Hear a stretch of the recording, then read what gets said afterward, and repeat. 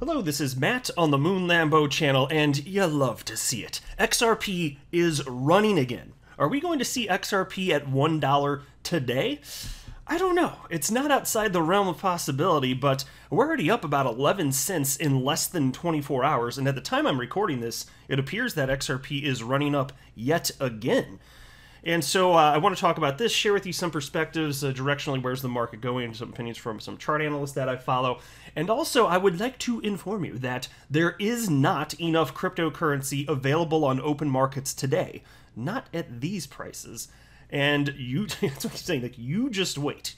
You just wait, because there's going to be a massive explosion in cryptocurrency prices coming soon. Which is why it's fun to see headlines like this one, for example, from News BTC. Why a shocking altcoin season could be on the horizon. Indeed. And we are seeing coins take off. I'm not going to read this article, but just I want to highlight another headline because you can get a feel for what is happening here. There's just so much opportunity. From the Daily Hodl, 4 low-cap crypto assets spike more than 100% within 1 week. Not too shabby. So where'd all the bears go? Remember when about 2 weeks ago, maybe it was a little bit more than that, XRP got down to about 52 cents? And of course, since the price went lower, that meant it was time to panic sell, because reasons, emotion takes over. I tell you what, when you make buying and selling decisions and emotions in the driver's seat, typically not going to go well. But look, think about that. So think about that. From 52 cents to where XRP is today at 92.3 cents, 40-cent increase. And so when people were panic selling, they actually must have believed that XRP would never be worth more in the future than it was at that exact moment. It was never going to be worth more than where they panic sold, right? Or just capitulation purely because they couldn't handle the stress. But either way, wow. Look, I do want to be clear at the outset, though, I don't have a financial background of any kind. I am not offering financial advice, and you definitely should not buy or sell anything because of anything I say or write. I'm just an enthusiast who makes YouTube videos about crypto stuff, but purely as a very fun hobby. That's all that's going on here. Now, by the way, before I hit record on this, maybe about 5 minutes ago, the price of XRP was 90 cents, and now it's currently, as I record this, 92.3 cents. So that may mean nothing, but as I saw it go up that quickly, I was wondering, okay, what's it going to look like in an hour? Are we in an instance that we do see sometimes where it just keeps running? And the answer may be no. But it was interesting to see it jump up that much. There's so much action going around crypto today, and not just XRP. Bitcoin today is at $46,587. Market cap for the asset class 1.95 trillion. Ooh, getting back to that 2 trillion mark. And Bitcoin dominance declining down to 44.79%. And that is because altcoins are taking off. And so here's the 24-hour chart for Bitcoin. Fun to see this. And here you go, 24-hour low, 81.7 cents. So that's a big move up in a single day. But honestly, in the end, even with the price increase, even at 92 cents, this is going to look like nothing by the time this market cycle is over, I personally suspect.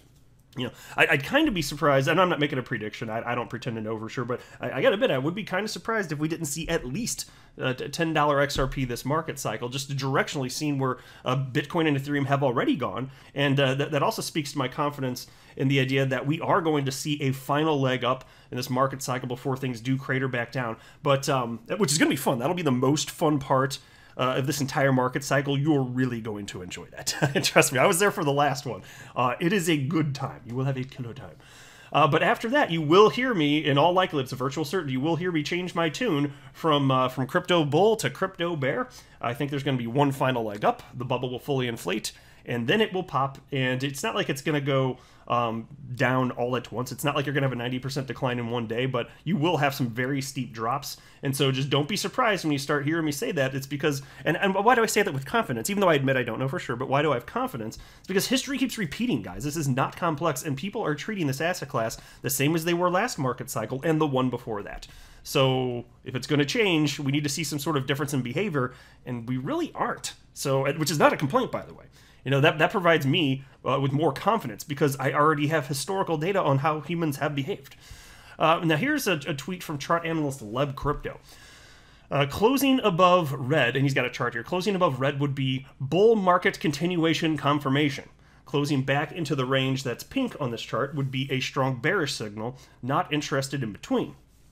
Bitcoin still macro bullish on the weekly time frame, market structure intact. And so the most important thing out of all this that he's indicating is, hey, for this things to really start rocking it up insanely, a true continuation, major continuation to the upside, you're basically looking for Bitcoin to break above that $50,000 price level. And that's all good things in time. And he's not the only one that thinks that. So here's a tweet that caught my attention too from chart analyst Michael Vanderpop, and he has a very similar opinion actually. He wrote, Bitcoin's still facing heavy resistance zone while altcoins are accelerating. Don't forget to take profits. And you can see the upper end of the zone that he's talking about would be Bitcoin at $48,926. So at this point, we're kind of splitting hairs. The point is, this is roughly where the major resistance zone is, but once it's above that, off to the races, my friends. And then Michael Vanderpop also tweeted this out. I don't know what the markets might bring in the short term. A correction is possible, especially given the heavy resistances everything is acting in.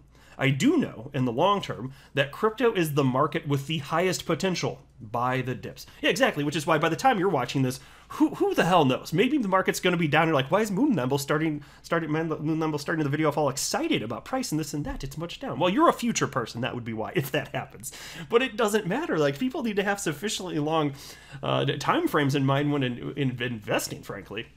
But that's why I keep saying, even from this exact moment in time, I firmly believe that cryptocurrency asset class will be the best asset class to invest in over the next decade. I could not be more confident in that.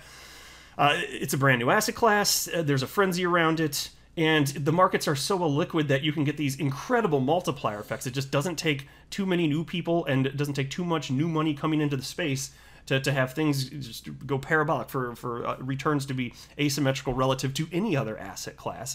And so that's why, for me, I've understood this for years and years and years, which is why my strategy is buy and hold and just nothing else. That's it. Just be patient. And I think that's going to pay off very well for me. Because, look, yeah, most of the time I've been in crypto, we've been in a damn bear market, which I still had fun. It's not as fun as this bull stuff. Bull stuff's more fun. But I was down in my investments for the vast majority of that time, and now I'm substantially up. And the people jumping in now, like, you could have also bought when nobody was paying attention to, but people didn't. But that's okay. Some people didn't, they didn't even really know about crypto. Like, some people really are truly brand new to this. But I got to tell you, you're not late to the party, which is why I say, even after this bubble fully inflates and pops, just like, hang around. I tell you what, if you want somebody to hang out with during the bear market, I promise you, I'm not going away. In fact, I started this YouTube channel at the bottom of the last bear market, like right at the bottom, middle of December 2018. And I'm going to be excited during the bear market because I'm going to be purchasing everyone's fear as prices tank 80 or over 90% for some cryptocurrencies. That's what I anticipate will happen anyway. And yes, I will be buying it up on the cheap, and I will be down in those investments probably for a number of years. And then at some point, things are cyclical. More money pours in. New eyes get attracted to the space, and then it rockets up. And then I was there first. So it's just like planting little traps. That's what I'm doing. And then there's this tweet from El Capo. Aptly put. He wrote, "Good morning. Market looking awesome. Send everything." I just liked it. I just thought I'd share that. All right. And so then there was this. From the Daily Huddle, Bitcoin remains undervalued despite rally to $45,000, according to on-chain analyst Will Clemente. Popular analyst Will Clemente says Bitcoin remains undervalued based on the strength of the leading cryptocurrency's on-chain fundamentals. In his latest weekly overview, Clemente highlights two surging on-chain metrics, which he says are significantly outpacing the rise of Bitcoin's value. And check out this quote now. And there's a chart on the screen if you care to look. In blue, illiquid supply shock ratio, which compares the movement of coins from liquid, weak hands, and entities to illiquid, strong hands, entities. In purple, exchange supply shock ratio, which compares the amount of supply held on exchanges relative to overall circulating supply. Both of these are trending strongly upwards, with price lagging behind, which, by the way, is what you'd expect. So you're seeing basically a bunch of Bitcoin, and Bitcoin leads the market. This is important. You're seeing a bunch of Bitcoin being bought up by strong hands. You're seeing a bunch of Bitcoin going into deep cold storage, which means less is available on exchange. Simple supply and demand, my friends. It's simple supply and demand. Price is going to catch up to this, and then once that starts going, you've seen this time and time again in crypto for the last 12 years, roughly, that the asset class has existed. Once that starts, you know how humans behave. once things start running, because people don't want to buy stuff when it's cheap. Once it starts running, they have the validation. It now feels safe, and it's actually less safe at that moment in time, but still, humans don't know what the hell they're doing, and so they see that, and then they all start piling in. And so all you need is a little bit more, and then, don't forget, there's already not enough Bitcoin on the planet for everybody, not at these prices. Definitely not at these prices. And so according to Clemente, the sustained rise of the illiquid supply shock ratio and exchange supply shock ratio suggests that market participants continue to accumulate Bitcoin. The on-chain analyst adds that he's looking at retail traders as the cohort shows signs of increased buying and holding behaviors. And here's another quote. The little guys have been buying Bitcoin like crazy.